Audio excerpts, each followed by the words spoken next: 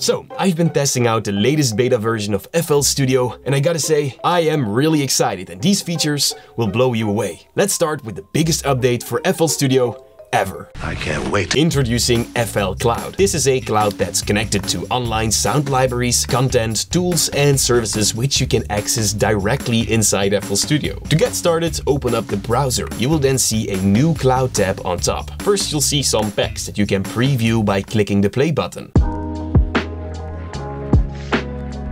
If you select the pack, you can dive deeper into it. Oh, and by the way, all these sounds will be played through the master channel. Now, what I absolutely love is that you can transpose the key right here. You can do the same thing by jumping in semitones right there. The playback speed can be changed as well. Of course, the filters on top are super useful. You can filter by file type, choose a genre, find your favorite instruments, set the BPM range, and choose the key of your samples. Now, to download a sample, click on, of course, the download button. Once it's done, you can simply drag it in the playlist, and the biggest plus is that whatever tempo your project is, FL Studio will time stretch your sample from the cloud. That's truly awesome. Now, you can also right-click your sample and open up an Edison, just like you would do from the browser. To see all the files you've already downloaded, click here. You can also create a favorite playlist by clicking the heart icon. You can then, of course, see them right here. And that is very useful. Imagine you want to find a snare sample in your library, but you can't find one that fits your project. Now, on the bottom, there's a button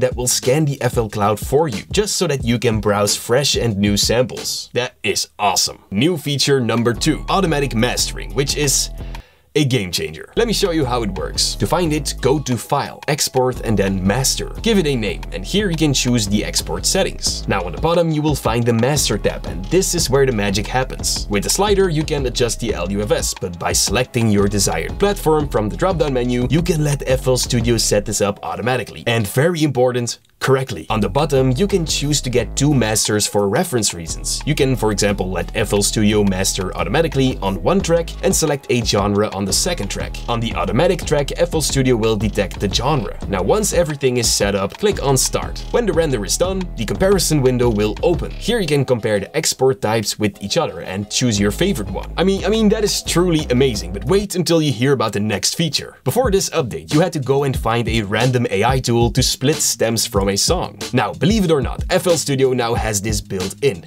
and it works really well. Now, to use it, simply click the sample options and choose extract stems from sample. Then you can choose which separate tracks you want and then just click on extract. And that's all. You now have 4 separate tracks.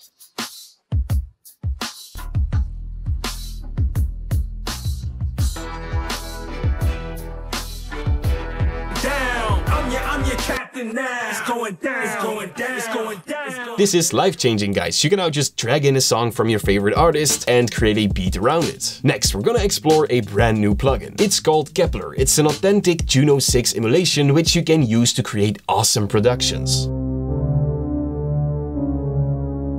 That is amazing. Now let's move on to the next feature, which is a theme update. In the latest version of FL, you can now enable colorful waveforms, which will show you a color depending on the frequency of the sound. By default, low frequencies are red and high frequencies are blue, and of course everything in between. Now in beta, you can customize these colors by going to the theme settings and choosing waves. Here you can customize everything. Now you can also make themes match with your desk, and if you want to learn how to do that, click the video right here on my left. Goodbye.